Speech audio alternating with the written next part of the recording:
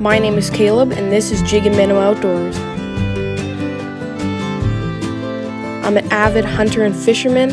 I love going fishing, I love going hunting. I don't just shoot to kill, I shoot to provide meat, and so does my family. If there's a fish that swims, I will try to catch it. I will try to do that. And that's what I'm going to do on this channel. This is Jig and Minnow Outdoors. Hello everybody, I'm Caleb, and this is the Jig and Minnow Outdoors YouTube channel. Today I'm going to teach you how to tie a standard fishing knot the way my family does it.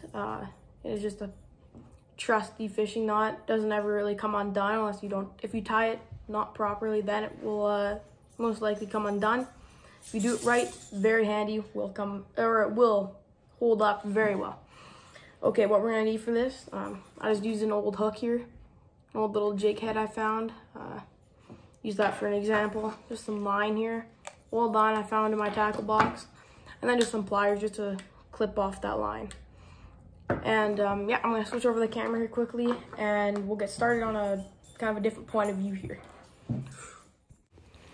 Okay, to start it off here, we got a hook, some clear line, like I said before. Old stuff I found in my tackle box. First thing we're going to do here is we're going to put that little piece of line through the eyelet and then pull it so we got a pretty long tail. And trust me, you'll want a long tail. And then you're going to wrap that over and just cross it over and then make another loop as you see on the screen right now. And then what you're going to want to do is you're going to start wrapping that around that main line. The tail, you're going to wrap the tail around the main line about 8 times. It doesn't really matter how many you do, you just want it to be at least over 7 or 8.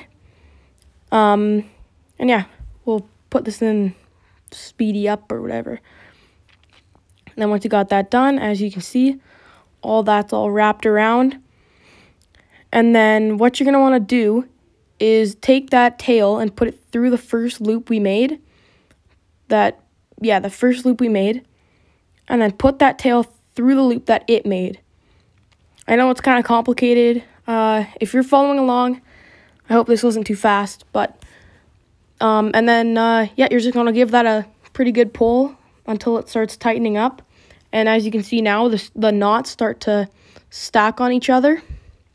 And it creates a whole bunch of little knots on it, which is really good.